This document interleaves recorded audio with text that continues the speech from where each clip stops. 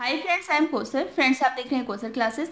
Friends, आज की video NIOS के स्टूडेंट के लिए हैं जो स्टूडेंट एनआईओएस से 10th क्लास कर रहे हैं या फिर जिन स्टूडेंट को एनआईओएस से 10th अभी करनी है, एडमिशन लेना चाहते हैं। तो फ्रेंड्स, आज की वीडियो उन स्टूडेंट के लिए बहुत ज़्यादा इंपॉर्टेंट है क्योंकि आज इसकी वीडियो में 10th क्लास के बारे में मैं पूरी डिटेल बताऊँगी। किस तरीके से कौन कौन स्टूडेंट इसमें एडमिशन ले सकता है, कब इसमें एडमिशन लिया जा सकता है, कौन कौन से आपको एग्ज़ाम देने होते हैं, यहाँ पर कितनी बार आपके एग्ज़ाम होते हैं, या फिर यहाँ पर आपको बुक्स कब मिलती हैं, आपका रोल नंबर वगैरह कब आता है, मतलब आपका एडमिशन कब कंफर्म होता है। क्योंकि बहुत सारे सब क्वेश्चंस तो यही आते हैं कि एडमिशन इतना लेट कंफर्म होता है, तो इसके रिलेटेड भी आपको पूरी इन्फॉर्मेशन यहाँ पर मिलेगी। और फ्रेंड्स, यहाँ पर आपको फीस के बारे में मैं बताऊंगी कि किस तरीके से कितनी बार आपको यहाँ पर फीस वगैरह पे करनी होती है।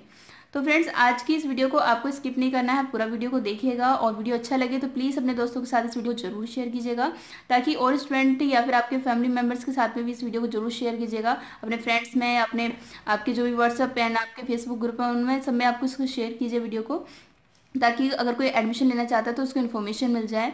तो फ्रेंड्स, यहाँ पर देखिए, इसमें 10th क्लास में यानी कि एनआईओएस एक बहुत अच्छा है इसके लिए कि आप यहाँ से अपने जो स्टूडेंट हैं जिनके साथ फाइनेंशियल प्रॉब्लम है, या फिर जो ऑफिस गोयर्स हैं, मतलब मान के चलिए कुछ स्टूडेंट के साथ ऐसा होता है उनको ऑफिस वगैरह ज्वाइन करना पड़ता है, स्टडी का टाइम नहीं मिल पाता, रेगुलर नहीं जा पाते। तो फ्रेंड्स, वो स्टूडेंट आसानी से यहाँ से एनआईओएस से आपका 10th या 12th कर सकते हैं। जो स्टूडेंट आपके मान के चलिए किसी प्रॉब्लम की वजह से वो 8th पास कर ली उन्होंने, या फिर 10th पास 9th पास कर ली और उसके बाद में अपनी स्टडी आगे कंटिन्यू नहीं कर पाए, तो फ्रेंड्स उनके लिए भी एक अच्छा मौका है यहाँ पर एनआईओएस में कि आप अपना एडमिशन करवा सकते हैं और अपनी 10th पास कर सकते हैं। तो देखिए, यहाँ पर क्या होता है कि कौन कौन स्टूडेंट, सबसे पहला हमारा क्वेश्चन यही आता है कि कौन स्टूडेंट एनआईओएस में एडमिशन ले सकते हैं। तो फ्रेंड, जो स्टूडेंट 8th पास कर चुके हैं, ऐसा नहीं है कि आपने 8th पास अभी 2015 में करी थी, 2016 में करी थी, तो क्या हम 10th कर सकते हैं? जी हाँ, आप 10th कर सकते हैं। आपने अभी भी 8th पास की हुई, मान के चलिए अब से 8 साल पहले भी अगर आपने 8th पास की है तो आप 10th क्लास कर सकते हो एनआईओएस के अंदर, ठीक है। तो यहाँ पर 8th पास आप होने चाहिए हो तो आप क्या कर सकते हो, 10th क्लास के लिए अप्लाई कर सकते हो। 9th पास हो तो भी आप 10th के लिए अप्लाई कर सकते हो। और आपके पास अगर आप 10th फेल हो, मान के चलिए किसी स्टूडेंट के साथ सीबीएसई बोर्ड से, यूपी बोर्ड से स्टूडेंट जो है वो 10th क्लास में फेल हो जाता है, तो फ्रेंड्स फेल जो स्टूडेंट हो जाते हैं उनके लिए होते हैं आपके ऑन डिमांड के एग्ज़ाम, ठीक है। और जो स्टूडेंट फेल नहीं होते, जो पास होते हैं, 9th पास हो या फिर 8th पास हो, फ्रेंड्स वो पब्लिक एग्जाम देते हैं, ठीक है। पब्लिक एग्जाम आपके इस तरीके से होते हैं जैसे कि सीबीएसई में आपके एग्जाम होते हैं मार्च में, उसी तरीके से सेम होते हैं। लेकिन एनआईओएस क्या करता है, 2 बार एग्जाम कराता है पब्लिक एग्जाम, एक आपके अप्रैल और मई में, एक अक्टूबर नवंबर में, ठीक है। ऑन डिमांड के एग्जाम उन स्टूडेंट के लिए होते हैं जो कि आपके फेल हो जाते हैं या तो 10th क्लास में, या मतलब किसी अदर बोर्ड से, या फिर आपके एनआईओएस से, ठीक है। तो वो लोग क्या कर सकते हैं, एनआईओएस में ऑन डिमांड से एग्जाम दे सकते हैं। और फ्रेंड्स, इसके एग्जाम यहाँ पर एक अच्छी बात इसकी ये है कि आप एवरी मंथ यानी कि हर एक महीने में इसके ऑन डिमांड के एग्जाम दे सकते हैं। अपने हिसाब से यहाँ पर डेट फिक्स कर सकते हैं कि जो भी मतलब जिसमें भी सीट निकली हुई है उस डे को आप सिलेक्ट कर सकते हैं कि कब आपको अपना पेपर देना है। तो यहाँ पर क्या है कि इसमें सिर्फ खाली आपको ये जहाँ पर जब पब्लिक एग्जाम होता है इनको छोड़ के 12 महीने में से अप्रैल मई अक्टूबर नवंबर को छोड़ के बाकी के जितने भी आपके मंथ बचते हैं उनमें आप ऑन डिमांड एग्जाम दे सकते हो। तो ये बहुत अच्छा है, यहाँ पर इजीली आप अपने जो भी स्टूडेंट फेल हो चुके हैं तो आप नेक्स्ट मंथ ही, जैसे रिजल्ट आया फेल आप हो गए, तो उसमें क्या कर सकते हो, नेक्स्ट मंथ ही अपने यहाँ पर एनआईओएस में अप्लाई करके अपनी 10th पास आउट कर सकते हो, ठीक है।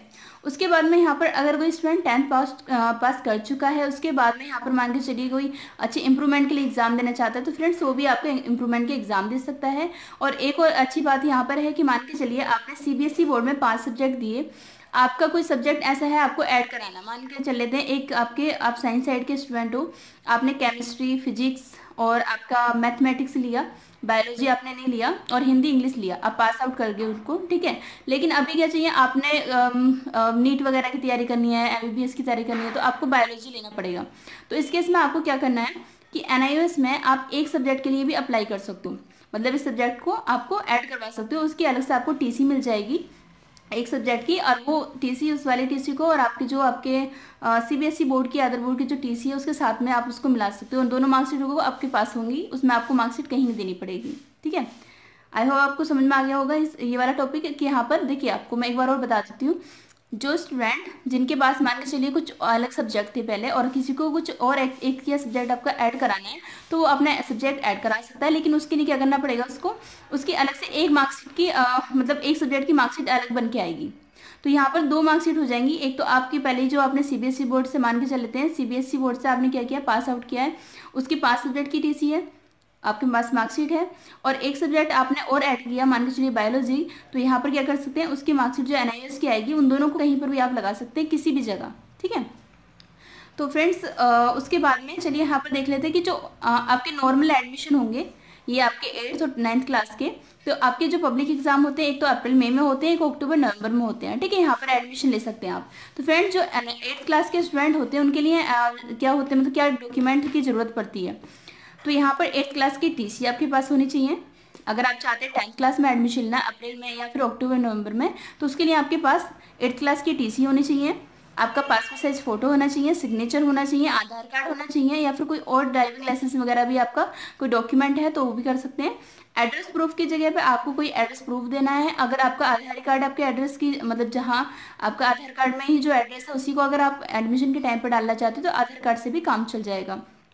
तो फ्रेंड्स अभी आपके एडमिशन जो है वो ओपन है अक्टूबर नवंबर 2020 के लिए, यानी कि अक्टूबर नवंबर 2019 का मतलब ये है कि आपके जो एग्ज़ाम होंगे, अगर अभी आप एडमिशन लेते हैं 8th क्लास में, ठीक है, सॉरी 10th क्लास में अगर अभी आप एडमिशन लेते हैं तो यहाँ पर आपके जो फ्रेंड्स ये एग्ज़ाम होंगे आपके अक्टूबर नवंबर 2020 में होंगे, ठीक है। अभी अगर आप एडमिशन लेना चाहते हैं तो डिस्क्रिप्शन में दिए हुए व्हाट्सएप पे आप मुझे मैसेज कर सकते हैं, वहाँ पर अपने ये डॉक्यूमेंट सेंड कर सकते हैं, आपका एडमिशन हो जाएगा, ठीक है। तो यहाँ पर ये आप देख सकते हैं, इसका स्क्रीनशॉट ले सकते हैं, ये डॉक्यूमेंट्स की ज़रूरत होती है 10th क्लास के एडमिशन के लिए। फ्रेंड्स अभी ये तो हो गया आपके जो न्यू लर्नर्स हैं उनके लिए कि वो एडमिशन इस तरीके से ले सकते हैं, अभी उनके लिए एडमिशन ओपन है। लेकिन जो स्टूडेंट 10th फेल्ड है, जो मतलब फेल हो चुके हैं, वो क्या करें, देखिए उनके जो आपके एडमिशन होंगे फ्रेंड्स वो नेक्स्ट मंथ होंगे नवंबर में, ठीक है। नवंबर में क्या होगा कि आपके जो ऑन डिमांड की सीट है वो निकल आएंगे, इनको वहाँ पर फॉर्म आपके अवेलेबल हो जाएंगे। उसके बाद में आप नेक्स्ट मंथ भी, आप दिसंबर में भी एग्जाम दे सकते हो, और हो सकता है अगर सीट निकली तो आप नवंबर में भी एग्जाम दे सकते हो। तो उसके लिए भी आप 1 नवंबर को मुझे अगर आप एडमिशन लेना चाहते हो 10th फेल हो तो यहाँ पर आप मुझे व्हाट्सएप नंबर पे मैसेज कर सकते हो 1 नवंबर को, उसके बारे में आपको डिटेल मिल जाएगी अगर फॉर्म की सीट निकल जाएंगी तो, ठीक है। देखिए अभी सबसे बड़ा सवाल आता है कि जब हम 10th क्लास के TOC वगैरह लेते हैं, TOC क्या होती है, तो यहाँ पर क्या होता है, जो स्टूडेंट फेल हो जाते हैं वो नेक्स्ट मंथ किस तरीके से पास आउट करें। देखिए मैंने यहाँ पर एक छोटा सा एग्जाम्पल लिया है, ये आपकी CBSE की मार्कशीट है, ठीक है। मान के चलिए आपने 5 सब्जेक्ट लिए, हिंदी में आपके 20 मार्क्स आए, आप फेल हो गए, इंग्लिश में 50 मार्क्स आए, पास हो गए, मैथ में 60 मार्क्स आए, आप उसमें भी पास हो गए, मैथ के अंदर, साइंस के अंदर 20 मार्क्स, SST में 30 मार्क्स। मैंने यहाँ पर 3 सब्जेक्ट में फेल दिखाया है, लेकिन मान के चलिए आप 1 सब्जेक्ट में फेल हुए हो, 4 में पास हो, ठीक है, तो भी आप अपने 2 सब्जेक्ट के मार्क्स NIOS की मार्कशीट में ट्रांसफर करा सकते हो, उसको हम बोलते हैं TOC, ठीक है। और अगर आप 2 सब्जेक्ट में फेल हुए हो और 3 में पास हुए हो तब भी आप, मतलब मैक्सिमम आप 2 सब्जेक्ट के जो मार्क्स है वो यहाँ पर ट्रांसफर करा सकते हो, ठीक है। और अगर आप 2 सब्जेक्ट में पास हुए तो आपको वही 2 सब्जेक्ट जिनमें आप पास हुए हो उनके मार्क्स आपको यहाँ पर ट्रांसफर कराने हैं, ठीक है। बाकी के जो सब्जेक्ट आपने पास आउट नहीं किए या पास आउट कर चुके हो, आपको NIOS में 5 सब्जेक्ट में पास आउट करना होता है, तो आपके इसकी पुरानी मार्कशीट में से 2 सब्जेक्ट के मार्क्स तो आपके यहाँ पर ट्रांसफर हो जाएंगे। जैसे कि यहाँ पर ये इंग्लिश में 50 है तो इंग्लिश में 50 यहाँ आ जाएंगे, साइंस में मैथ में 50 है तो मैथ में 60 यहाँ आ जाएंगे, ठीक है। अब यहाँ पर क्या करना होगा, इसके लिए आपको जब आप TOC लोगे तो आपकी जो ओरिजिनल मार्कशीट होती है ना CBSE की, ये आपको NIOS को जमा करनी पड़ेगी। NIOS में क्या करना पड़ेगा, इसको सबमिट करना पड़ेगा ओरिजिनल मार्कशीट, तब NIOS आपको क्या करेगा, अपनी तरफ से मार्कशीट देगा। आपके 2 सब्जेक्ट के मार्क्स यहाँ पर आ जाएंगे और 3 सब्जेक्ट आपको क्या करना पड़ेगा, एग्जाम देना पड़ेगा। और एग्जाम आप अपने नवंबर, दिसंबर, जनवरी, फरवरी कभी भी आप इसमें ऑन डिमांड के एग्जाम दे सकते हैं और उनको पास आउट करके आपकी जो 5 मार्क्स की जो 5 सब्जेक्ट की आपकी मार्कशीट है वो आ जाएगी, ठीक है। तो ये आपका देखिए TOC होता है, इस तरीके से आप अपना एडमिशन ले सकते हैं। मेरे पास बहुत सारे मैसेज आते हैं ऑन डिमांड के, कब से आपके फॉर्म वगैरह निकलने वाले, तो 1 नवंबर तक आप वेट कीजिए। 1 नवंबर को आप मुझे मैसेज कर सकते हैं व्हाट्सएप पे भी, इंस्टाग्राम पे भी, लिंक डिस्क्रिप्शन में दिया हुआ है, व्हाट्सएप नंबर भी डिस्क्रिप्शन में दिया हुआ है, आप वहाँ से मुझसे पता कर सकते हैं। और एडमिशन कराना चाहे तो आप वहाँ पर मुझे मैसेज कर सकते हैं, अपने डॉक्यूमेंट सेंड कर सकते हैं। फ्रेंड्स देखिए एडमिशन के बाद में क्या होता है, मान के चलिए मेरे पास, मैं एडमिशन जैसे यहाँ पर करवाती हूँ एडमिशन, तो एडमिशन के बाद में क्या होता है कि आपको एक रेफरेंस नंबर दे दिया जाता है, ठीक है। इस रेफरेंस नंबर से आप अपनी डिटेल वगैरह भी चेक कर सकते हैं कि क्या क्या आपकी डिटेल है, कब आपके एग्जाम होंगे, कब आपको हॉल टिकट आएगा, पूरा इससे चेक कर सकते हो अगर आपके पास डेट ऑफ बर्थ है और आपका रेफरेंस नंबर है, ठीक है। इसके ऊपर फ्रेंड्स मैंने वीडियो बना दी है जिसमें मैंने पूरा डिटेल में बताया किस तरीके से आप अपने डैशबोर्ड पर जाके पूरी अपनी डिटेल चेक कर सकते हो। देखिए एडमिशन के 2 महीने बाद आपका रोल नंबर आ जाता है, उसके बाद में 3 महीने लग जाते हैं, 3 से 4 महीने भी लग जाते हैं आपकी बुक्स आने में, ठीक है। तो ये फ्रेंड्स यहाँ पर इसके एडमिशन के बाद आपका प्रोसेस होता है, कम से कम 2 महीने लग जाते हैं आपका एडमिशन को कंफर्म होने में। एडमिशन जब कंफर्म हो जाएगा आपका रोल नंबर आ जाएगा, ठीक है। उसके बाद में एडमिशन फीस का क्या होता है, कुछ स्टूडेंट को ये नहीं पता, उनको ये रहता है कि एक ही बार फीस पे करनी होती है, लेकिन नहीं। देखिए एडमिशन के टाइम पे आपको रजिस्ट्रेशन फीस देनी होती है, एडमिशन फीस। फ्रेंड्स इसके ऊपर भी मैंने वीडियो बना दी है जहाँ पर मैंने एडमिशन फीस से रिलेटेड, मतलब फीस से रिलेटेड पूरी इन्फॉर्मेशन आपको बताई है। तो देखिए रजिस्ट्रेशन फीस आपको एक बार देनी पड़ती है, और उसके बाद में आपकी एग्ज़ाम फ़ी देनी होती है प्लस प्रैक्टिकल फ़ीस देनी होती है। जो फ्रेंड्स आपकी रजिस्ट्रेशन फ़ीस होती है, जैसे कि मेरे पास अभी भी मैसेज आ रहे थे कि यहाँ पर कुछ स्टूडेंट्स से क्या किया गया कि एडमिशन के टाइम पर 6000 रुपीज़ लिए गए हैं, ठीक है। और उसके बाद में प्लस उनसे कहा जा रहा है कि अब 3000 रुपीज़ आपको और एडमिशन आपकी जो एग्ज़ाम फ़ी है वो देनी है, और बुक्स के अलग चार्जेस लिए गए हैं। तो फ्रेंड्स ऐसा तो कुछ नहीं होता है यहाँ पर NIOS के अंदर, आपको बुक्स के कोई चार्जेस नहीं देने होते, ना एडमिट कार्ड के, किसी भी चीज़ के आपको चार्जेस नहीं देने होते। सिर्फ एक बार आपका जो एडमिशन फीस जाती है, फीस के ऊपर मैंने वीडियो बना दी है, गर्ल्स के लिए अलग फीस होती है, बॉयज़ के लिए अलग फीस होती है। तो आपके 2000 से ऊपर फीस नहीं जाती, 2 या आपके 2500, ठीक है। यहाँ तक, इससे ज़्यादा फीस नहीं होगी। इवन बॉयज़ के लिए 12th क्लास तक 2000 है, उससे कम ही कम आपकी फीस होती है, ठीक है। तो यहाँ पर ये रजिस्ट्रेशन फीस होती है। मान के चले तो यहाँ पर जो स्टूडेंट जो आपके एडमिशन करा रहा है उसके चार्जेस अलग, उनको हटा के मैं यहाँ पर फीस बता रही हूँ आपको। यहाँ पर आपके 2000 रुपीज़ हो जाएंगे। फीस आपकी जाती है फ्रेंड्स 400 पर सब्जेक्ट, ठीक है, 400 पर सब्जेक्ट। अगर किसी सब्जेक्ट का आपका प्रैक्टिकल है तो आपको 200 रुपीज़ पर प्रैक्टिकल के सब्जेक्ट के पैसे देने होंगे, यानी कि फीस पे करनी होगी। जैसे मान के चलिए अभी स्टूडेंट के एडमिशन हुए हैं, तो आपका जो एग्ज़ाम होंगे वो अप्रैल नवंबर में, उसमें अप्रैल और मई में होंगे। जो अप्रैल मई वाले एग्ज़ाम है फ्रेंड्स, उसके लिए आपको फीस पे करनी पड़ेगी दिसंबर में, ठीक है। तो ये वाली फीस आपको इतनी पे करनी है। इससे अगर मान के चलिए आपके 5 सब्जेक्ट हैं तो ये आपके हो जाएंगे 2000 रुपीज़। प्लस भी अगर आपका प्रैक्टिकल है तो प्रैक्टिकल के उसमें ऐड हो जाएंगे 2 या 3 सब्जेक्ट के जो भी आपका प्रैक्टिकल होगा। इससे ज़्यादा आपकी कोई फीस नहीं होती।